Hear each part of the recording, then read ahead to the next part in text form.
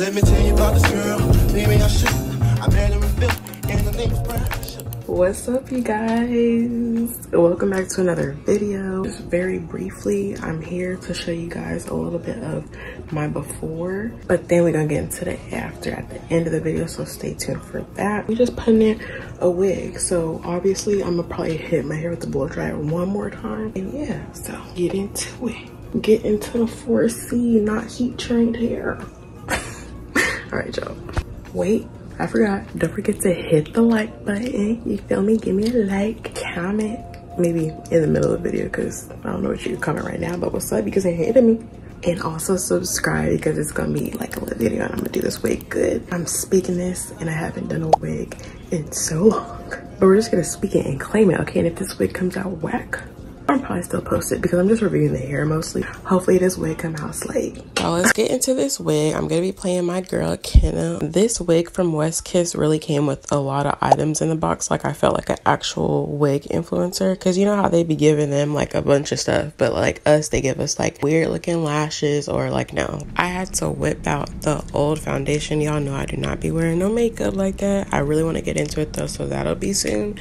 But this is the colors of the foundations. I have some good scale brand Lancome, and then also my little drugstore Fit Me, which you can get at Target, and I'm gonna be mixing the two. So my husband also brought me this brand of brushes off Amazon, and I really wanted to show you guys how this wig looked on my head without doing anything to it. No cutting, no nothing, just straight on my head, just seeing how it looks, where the hairline is placed and all that.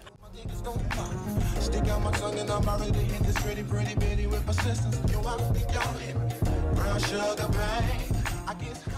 wig was so snug on my head, I almost felt like I didn't have to glue it down, but I also like getting a feel for how much forehead space I'll have and seeing if it's really 4 inches deep, like the parting. I got this wig in 20 inches and then 13 by 4, so ear to ear, 4 inches deep in the part. You go back and look at that last little clip, my hairline was super far further than the wig. In other words, this wig wasn't super big head friendly, and we'll get into that later. So as you can see, I've mixed both foundations, and then I'm gonna pat it on the back of my hand to not put too much on the lace, and then as I apply it on the lace, I'm just gonna spread it all across so the lace can be tinted. The wig came pre-bleached. I can tell the knots were bleached, but you want that lace to be as close to your skin color as possible, and then you want to let it dry for 5 to 10 minutes.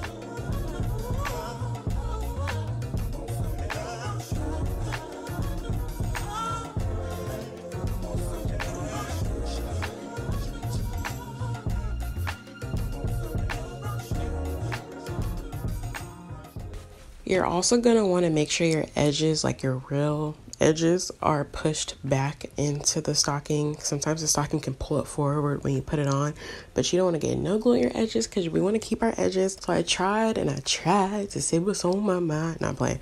But then I end up using the Got2b glue free spray to really make sure my edges were pushed back and stayed back. I don't know if the wig girlies are using any other new glue, but I am using Ghost Bomb, which is a major throwback. Anyways, but I'm going to be placing this in front of my hairline, but just enough to where it's close enough to where my wig's not super down close on my forehead touching my eyebrows. And then after I cut my ear holes, because I almost forgot, I'm gonna be placing some more glue and stuff to get everything set in, and some more foundation, then blow dry that and then let it dry.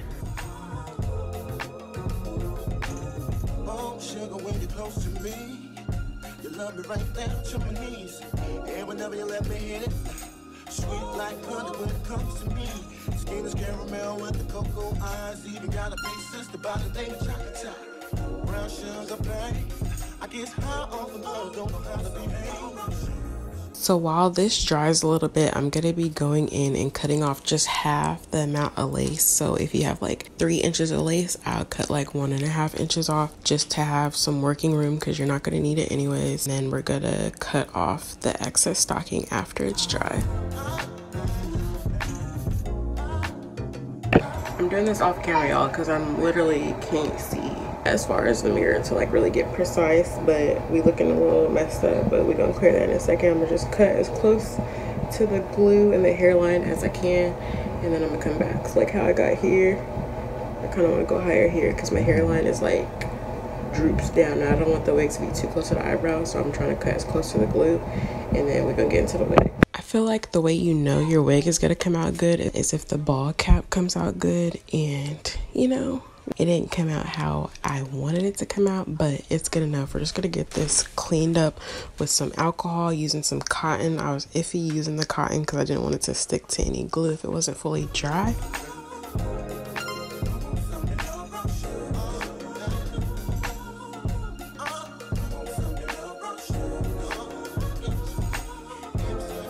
I was also trying to decide whether I wanted to cut out the combs in the wig so it's not as bulky, or, you know, can have more room because it's not big head friendly. But I kept them just in case I wanted to put it in my braids later after taking the stocking cap off. I gave y'all a little glimpse of what the back looked like because I always be wanting to see the back of people's wigs when they do these reviews. So if anybody else want to see the back, that's the back.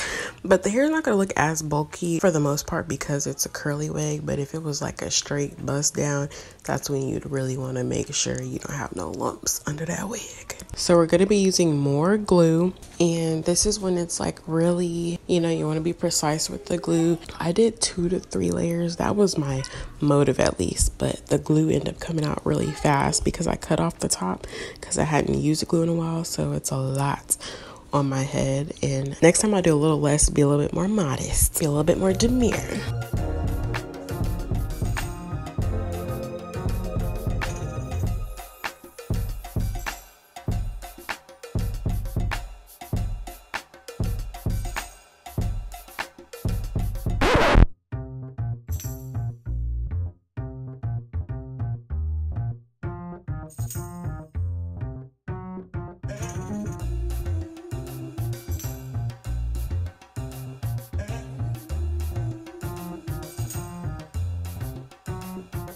Let me tell you about this girl, maybe I should. I met her in Philly, and her name's frre. See, we been making love constantly, that's why my eyes are shade blood burgundy. The way that we kiss is unlike any other way that I be kissing when I'm kissing. What I miss, won't you listen? Brown sugar, babe, I guess high off your love, I don't know how to be. Brown sugar.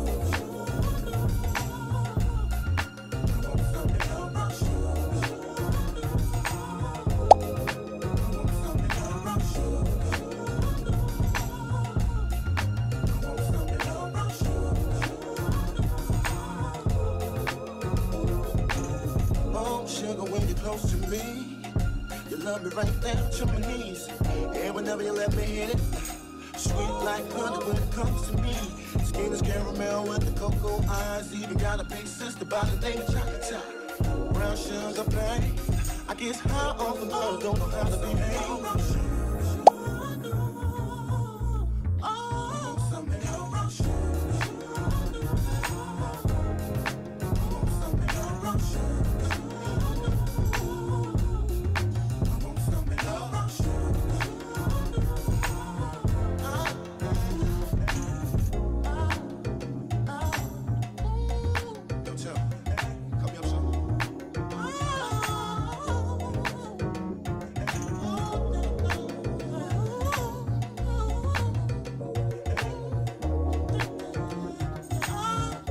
So I'm going in again to use the alcohol to just clean up some like leftover residue that I see, just so that it's neat as possible. Then spraying some more got2b glue to really melt the lace. And to seal in that melt, I'm going to be putting on the band after I apply some more foundation to try and match my skin tone. This lace would have came out way better if I had a deeper foundation, which I'm definitely going to be having for my next wig. My main reason for getting a 13x4 lace was to be able to do the flip over method. So having that lace ear to ear, you're able to do that flip over, not like a defined part. The last things I want to say about this wig is there was a decent amount of shedding to begin with, but I mean, it's expected, especially with curly hair. I feel like, though the cap was a little too small for my head. When I say I need a big head friendly wig, I need a big head friendly wig. I wouldn't suggest this wig if your head is as big as mine, and especially not bigger, because child. I liked the end results, but after 2 days I ended up taking this wig out because my skin is sensitive and I was bumping up. I hope you guys enjoyed the install and review overall. Let me know down in the comments if this was interesting to you guys at all, whether it was. Just give me some feedback if you